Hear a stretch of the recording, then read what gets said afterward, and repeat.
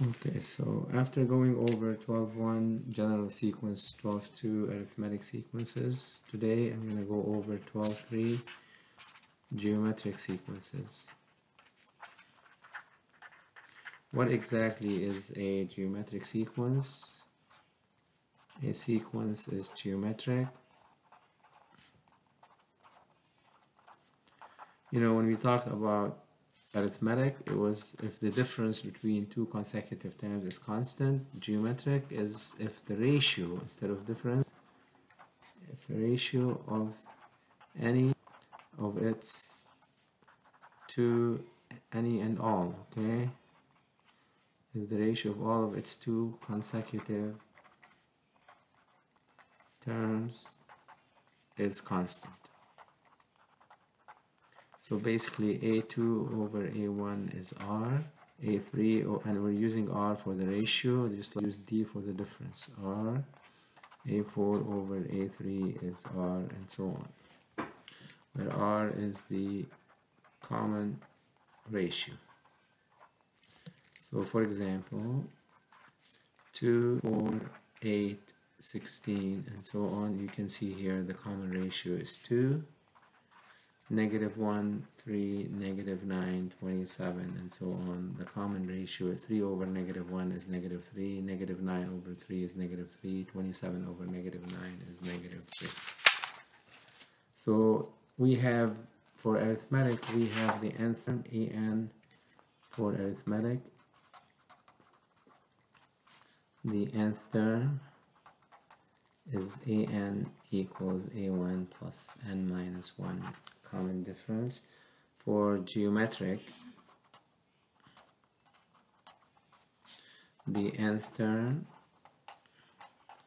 is an equals a1 times, instead of plus it's times, instead of d times r times n minus 1, it's r to the n minus 1.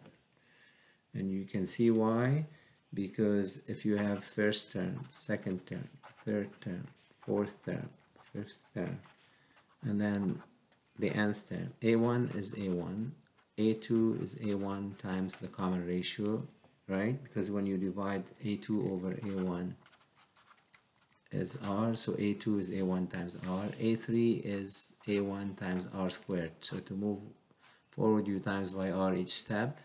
A4 is a1 r cubed, a5 is a1 r to the 4, so an is a1. You can see this is always 1 less than that, so if this is n, this is r to the minus 1. That's where this came from. Number 12, page 864. 12, page 864. It says find the nth term of the geometric sequence with the common ratio and the first term. So an equals a1 r n minus 1. A1 is root 3. R is root 3.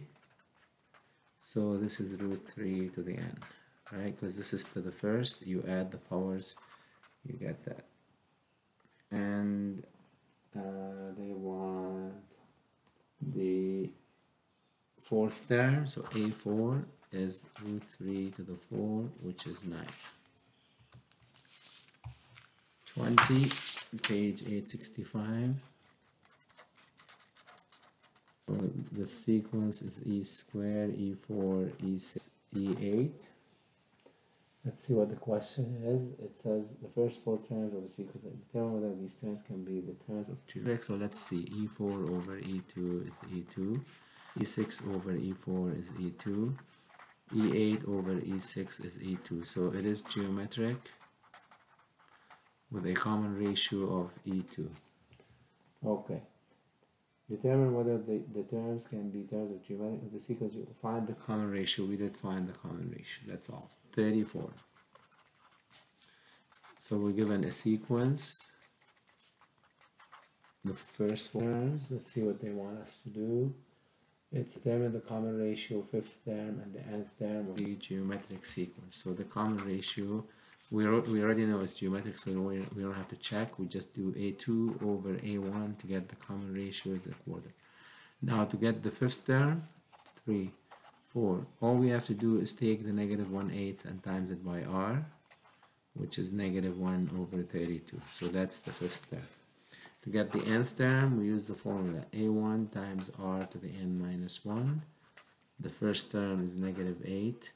R is 1 over 4 to the n minus 1. This will give me any term I want right now.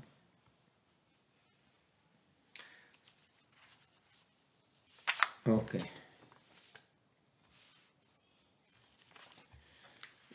Here's an example. The second term of a geometric sequence is 10, and the fifth term is 50 over 27. Find the seventh term. So we need to find the common ratio before anything else. Okay, just like arithmetic, you need the common difference. Geometric, you always need the common ratio. So we're given the second term is 10, and the fifth term is 1250 over 27. So remember, this formula is not gonna help because we don't have the first term, we have the second term. So we're gonna use, again, common sense, just like we did with arithmetic. So a5, if we have 2, how do we get to a5? We times, remember here, n minus 1. So it's going to be 5 minus 2, which is 3. So to get from the second to the fifth, 3, 4, fifth. How many r's do you times by? From the second to the third, that's 1 r, r squared, r cubed. Okay, so 5 minus 2. So now we can find r. 1250 over 27 is 10 r cubed divided by n, which is timesing by 1 over 10.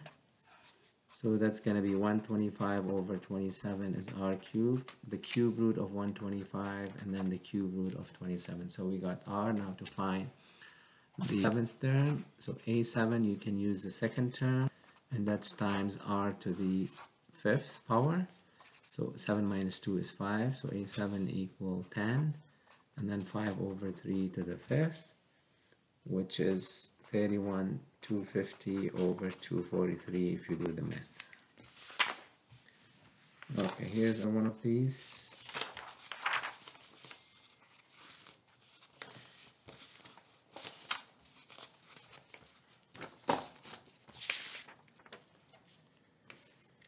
So we're given, that's given the third term of a geometric sequence is 27, and the fifth term is 243, and it's geometric.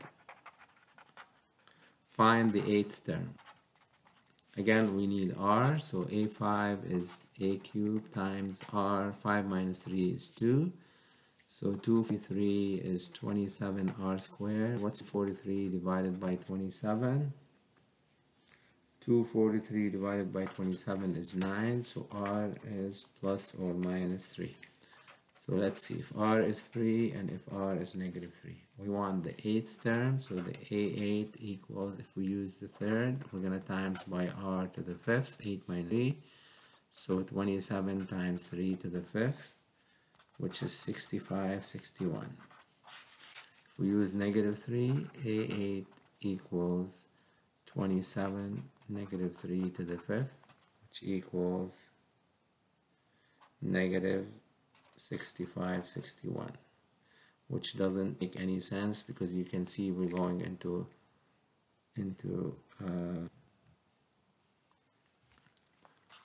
I mean, it does make sense, but we're assuming r is positive in this case, so I don't want both of them, so just assume r is positive. Okay, I'm just gonna assume that.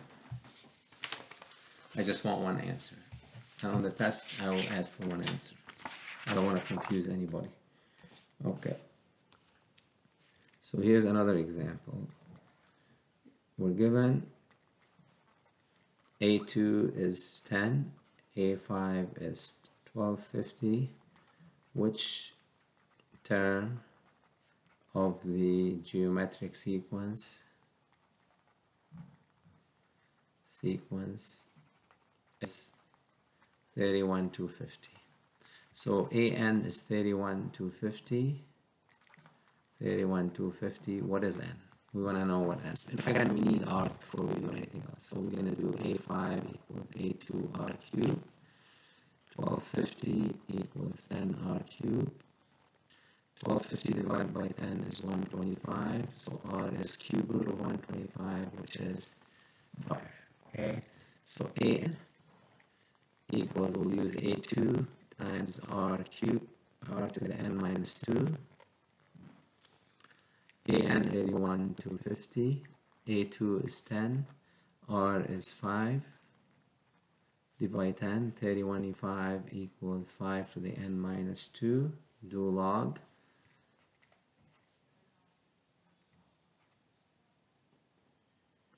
So log 3125 was n minus 2 log of 5. Divide by log of 5. N minus 2 is log 3125 over log of 5 plus 2. So n is, if you do the math, n is 7. So 31 to 50 is the 7th term, which is a7. Okay? So just like when we did arithmetic, we found the nth partial sum. Remember the nth partial sum? And we found a formula. It's n over 2 a1 plus an. Is there one for geometric? There's a couple actually. The nth partial sum. The nth partial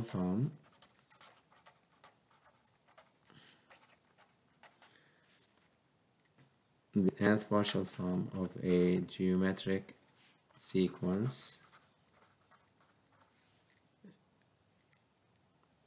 is the sum of the first n terms. Sn equals a1 plus a2 plus a3 plus n, which equals a1 times 1 minus r to the n over 1 minus r, as long as r is not 1. So when you add them up, it's a little bit more complicated. The first term times 1 is the common ratio to the n. If you're adding 100, then that's 100 over 1 minus the common ratio. We can prove this. It's in there. You can see it. But that's how we do it if r is not 1. 52, because you can't divide by 0. Okay, page 865.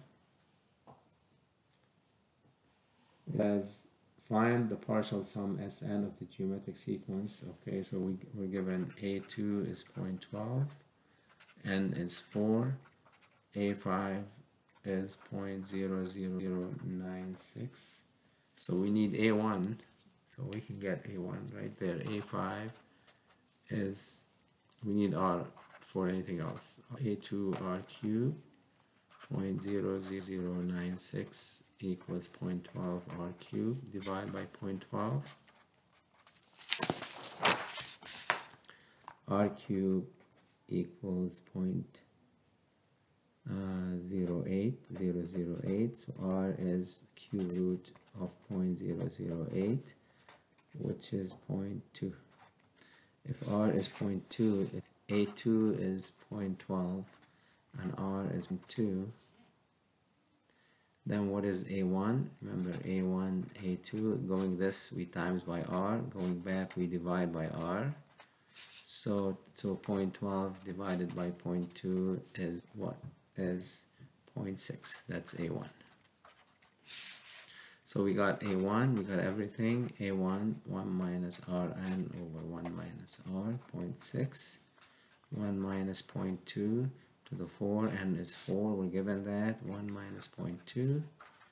So the sum of the first 4 terms, and you can do that, you can check that. We already have a1, a2, you find a3, a4, add them up, that's going to be the answer.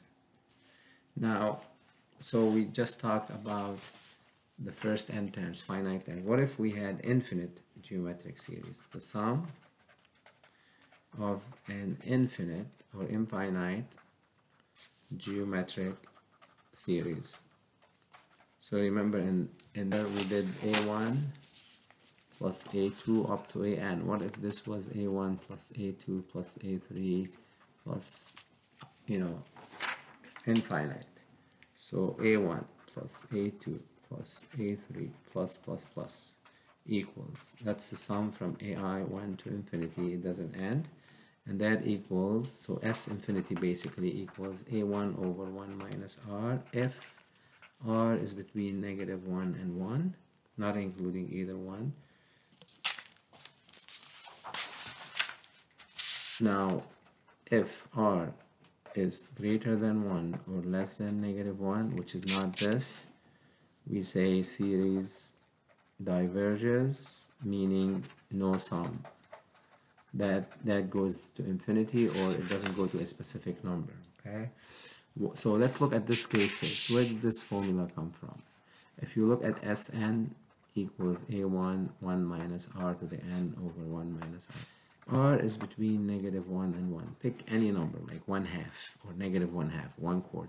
And if you raise it to the power n right there, where n is infinity, you can see this is 1 to the infinity over 2 to the infinity. 1 over infinity is what? Any number divided is 0. So that's going to be 0, and then we have that formula, a1 over 1 minus r.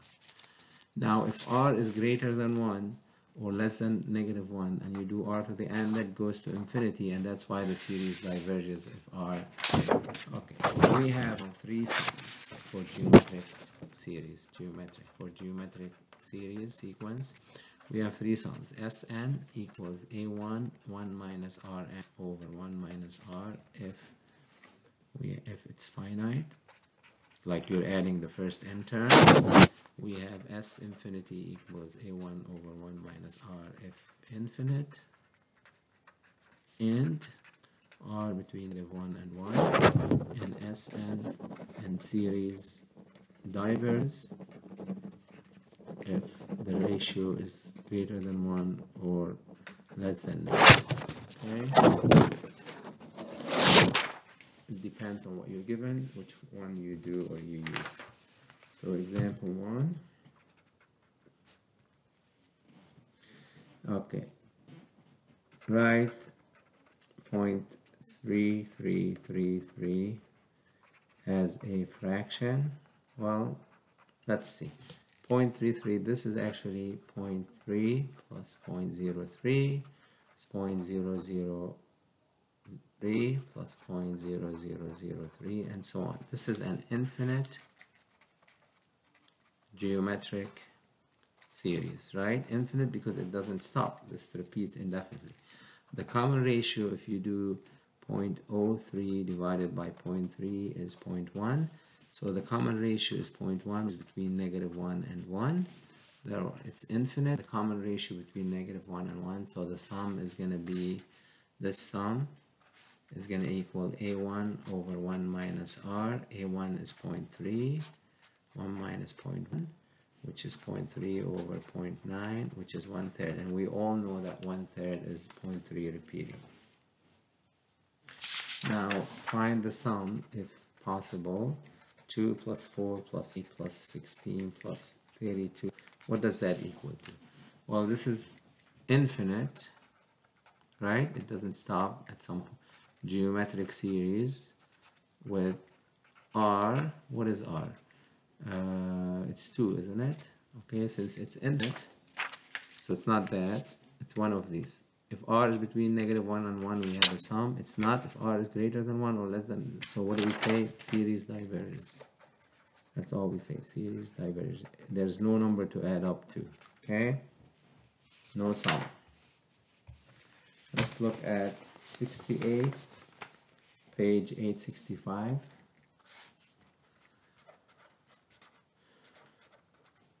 68, page 865. It says determine the infinite geometric series is convergent or divergent. If it's convergent, find the sum. When it adds up, it's said to be convergent. So plus 4 over 25 plus 8 over 125. So what is the common ratio?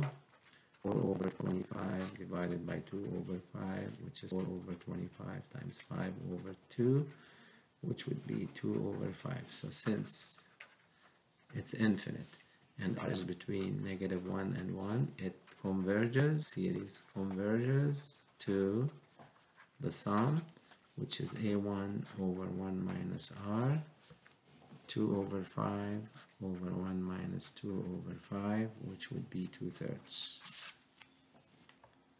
Number 74, page 865. 74, page 865. Find the sum. -100 over 9 plus 10 over 3 minus 1. 3 over 10 minus this infinite. Let's see if it's geometric. What's the common ratio? So it's 10 over 3 times -9 over 100. And that's 1, that's 3, so it's -3 over 10. So it is infinite geometric series.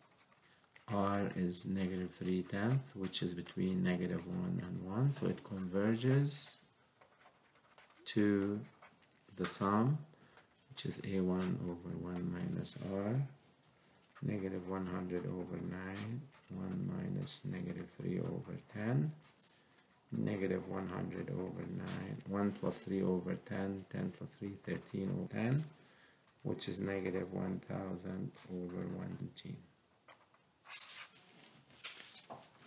Alright, let's go back to 62, page 865. Trying to do a lot of examples because this is totally new stuff for you, I'm sure. Partial sums. Find the sum. Find, this time written using sigma notation, so it might be a little confusing. That's why I want to do it. Find the k minus 1. So let's write it out. K is 1, it's 10 times 5 to the 0 plus. When k is 2, it's 10 times 5 to the first. When k is 3, 10 times square, 10 times 5 cubed, 10 times 5 to the 5, and it stops, it's finite, stops at 6. Okay, 1, 2, 3, 4, 5. 1, 2, 3, 4, 5, 6. So we made 10 to the 4, 10 times 5 to the 4. Okay.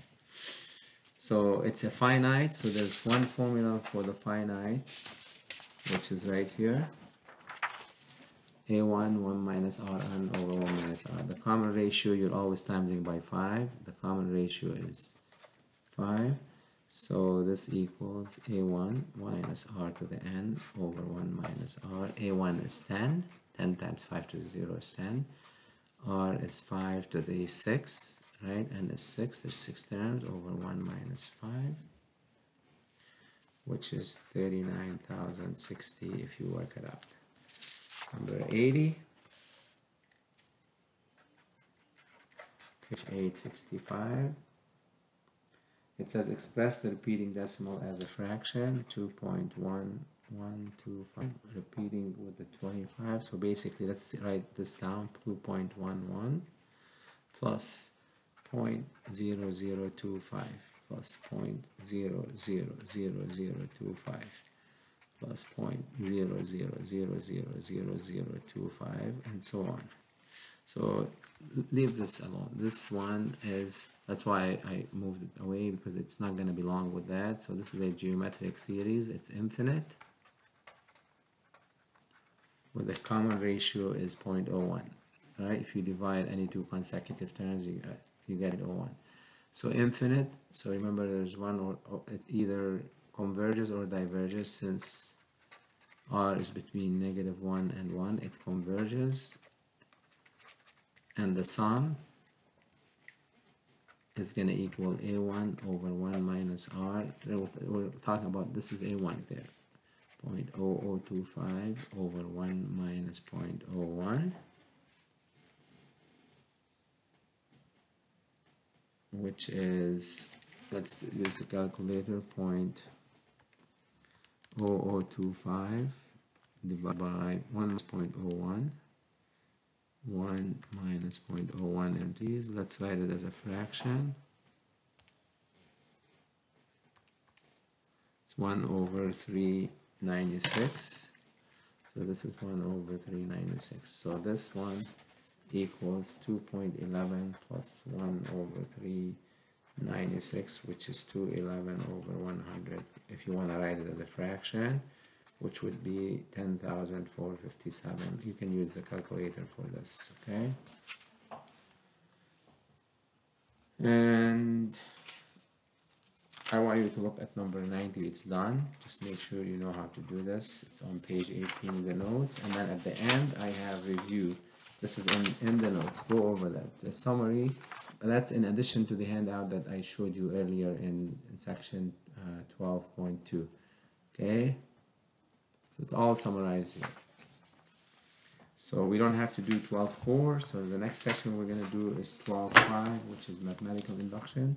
It's optional. I'll just say a few words about it, and then we'll do the last section, which is 12.6.